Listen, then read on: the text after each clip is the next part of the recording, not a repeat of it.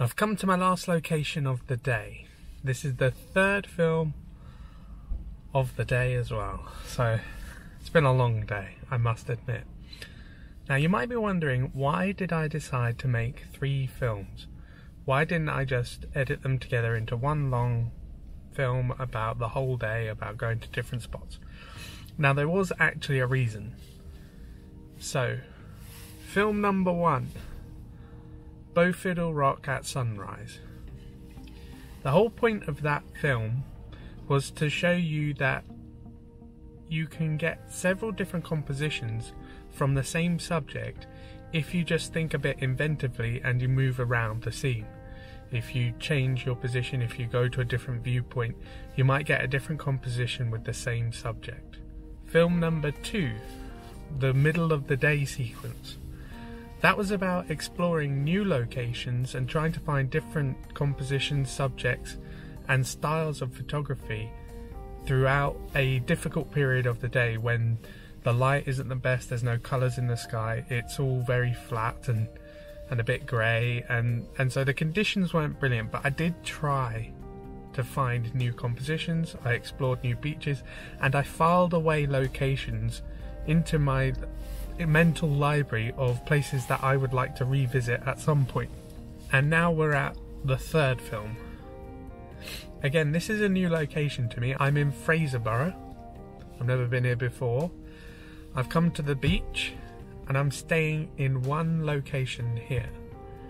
But I'm going to explore different styles, different subjects, and hopefully if we get some sunset colours, I'll try and figure out a composition with those. It depends where they are as well. I must admit, I do not feel confident about sunset colours. There is a hell of a lot of clouds. Who knows what's going to happen? I've got an hour and a half, roughly, until sunset. I've already had a little scout around just to see what's here. There is a lot of people here. A lot. There's a surf school going on the beach. So it's going to be a case of voiceover again. I'll be interested to know, have you preferred this style with the voiceover, or do you prefer when I'm talking in the moment? Because I sometimes feel that in the moment I ramble, I'm not sure where I'm going with it until I get it on the computer, and I think that the benefit of the voiceover is I can process what I'm thinking, I can tell you exactly what's happening because it's already happened, rather than in the moment when I might change my mind at the last minute. I'd be interested to hear what you think. And again, I'm rambling, so I'm going to wrap this part up and get out there and go find some photos to take.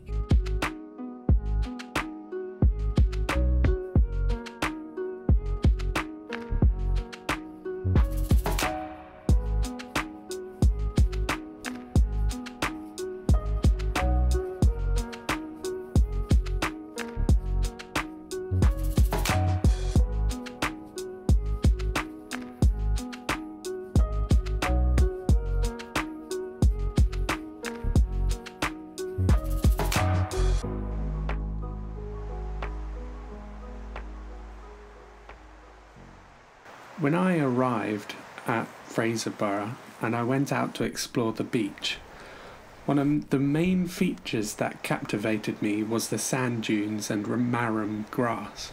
Where I grew up, I hadn't encountered a habitat like this. The majority of beaches are shingle or pebbles, and they are flanked by cliffs and towns, so there are no sand dunes. My first encounter with sand dunes was in Scotland, and I am still experimenting with how to photograph them and how to capture their magical nature. The first composition that came to mind was an attempt to photograph the colours and textures of the marram grass, a unique feature of these sand dunes. I wanted to impart the magical sense I feel when exploring these places, so I used a slow shutter speed for the grass's movement in the wind to be captured, and there was a soft glow from the diffused light that looks brilliant and really emphasises that magical quality.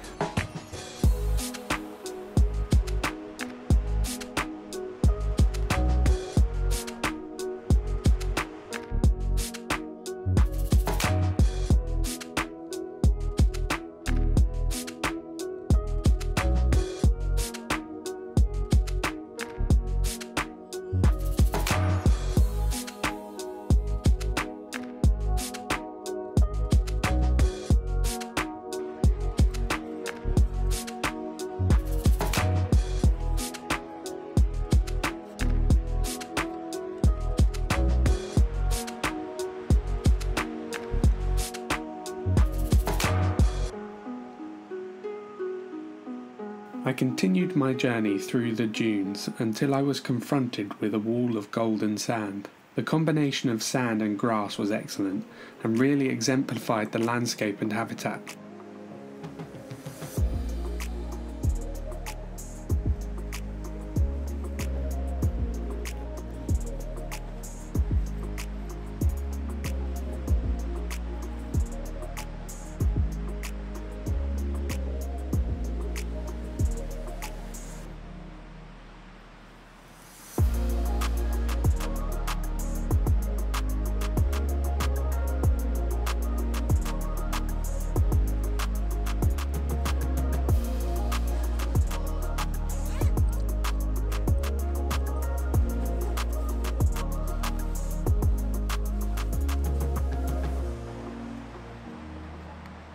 I switched to my 17 to 40mm lens so I could include the grass as a foreground anchor.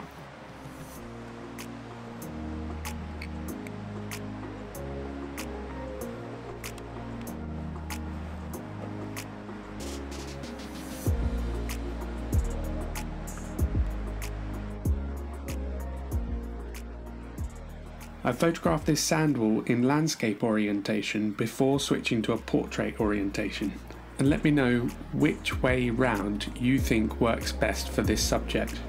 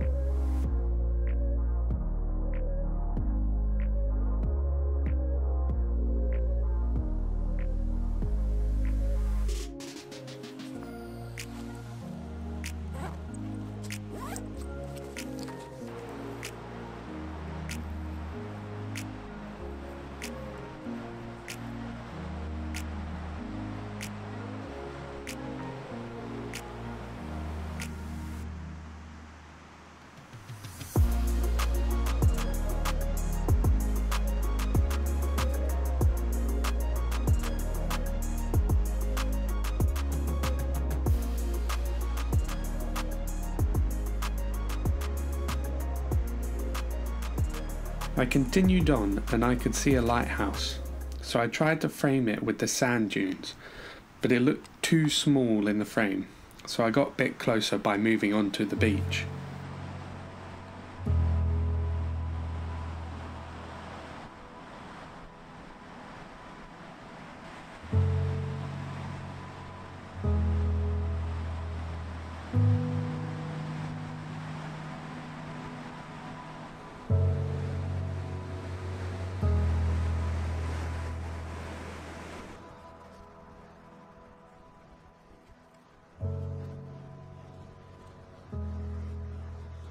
On the beach, however, the lighthouse still looked very small, so I changed my lens to my 70 to 200mm and zoomed in, isolating the lighthouse with the sea and the sky.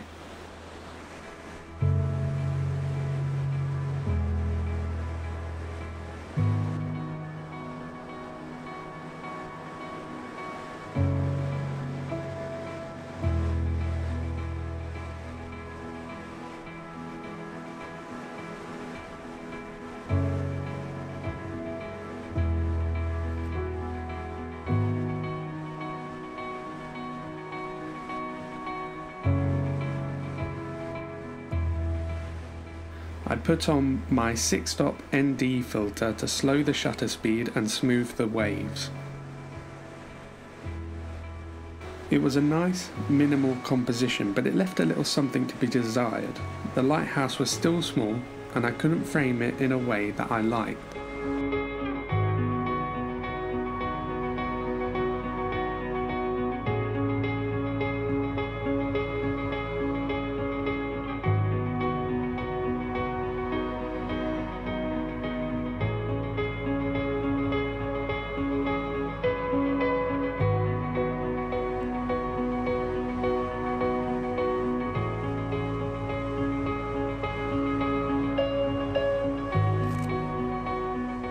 So I decided to change subjects. As in my last video, I was inspired to try and capture the sea and the waves due to all of the surfers enjoying the beach. At first, a simple image of the waves breaking using a continuous shutter to capture the waves as they came. But again, like in the last video, I wasn't sure if it worked.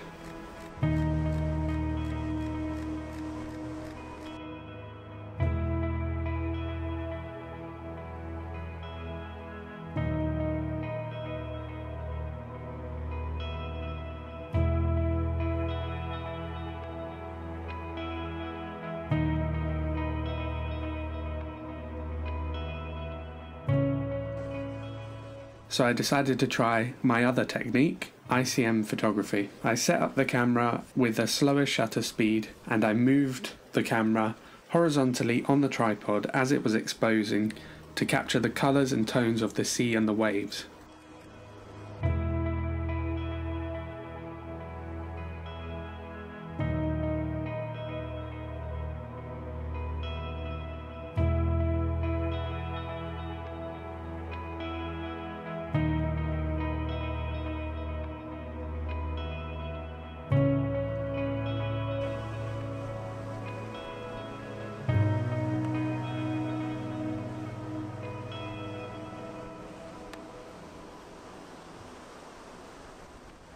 I was now beginning to feel the exhaustion of the day. The lighthouse was annoying me with how difficult it was to frame, and I was convinced that there would be no sunset colours, so I made my way back to the car, but it would prove to be a mistake.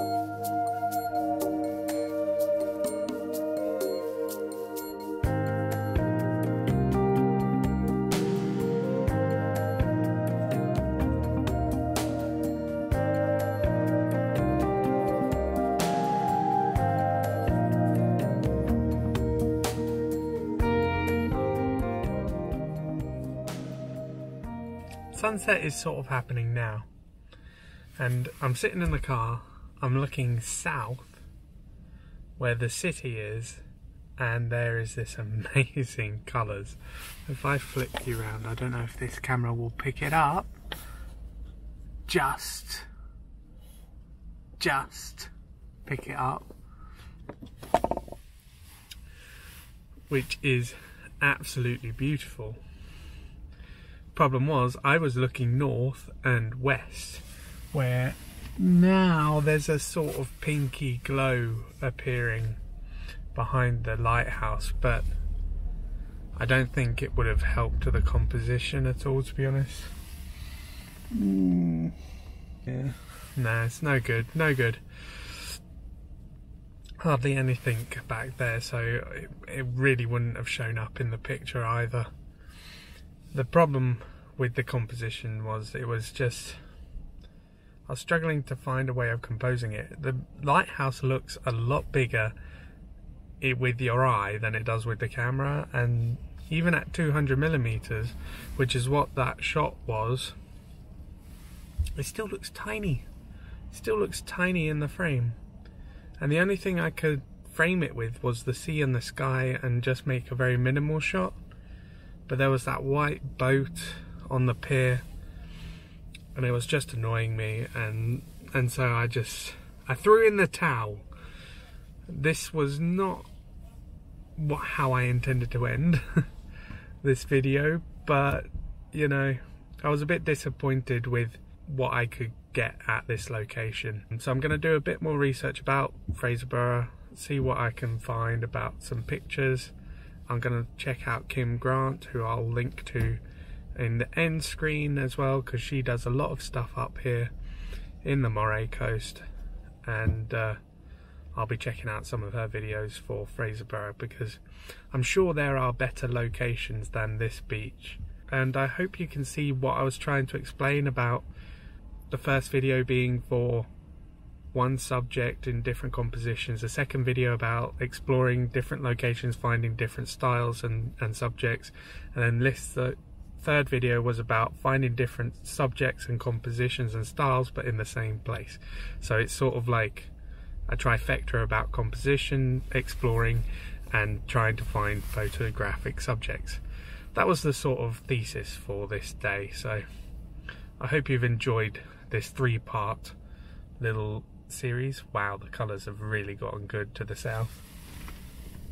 And a bit better behind me. After I finished filming this piece, I stepped out of my car and just did an ICM image to capture the colours that had appeared. There was no subject to frame, so the subject was the colour, and an ICM captured that best. I didn't film myself taking this photo, so I've just used some B-roll from earlier for me to talk over, but I hope you like the image that I managed to capture.